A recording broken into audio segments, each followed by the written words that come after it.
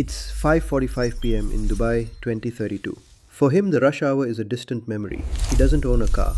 In fact, almost no one does anymore. He doesn't pull out a phone. He doesn't speak a command. He just... time to head home. His thought wasn't a request. It was a data point. His personal AI communicated with the city's central intelligence, optimizing his route against millions of others, managing traffic, energy grids, and even public safety in real time. This is the future we're building. A world of ultimate convenience powered by AI that knows what you need before you do. But it begs the question, where does your choice end and the AI's begin? They say it's the ultimate convenience. But what do you call it when you can no longer tell where you end and the machine begins?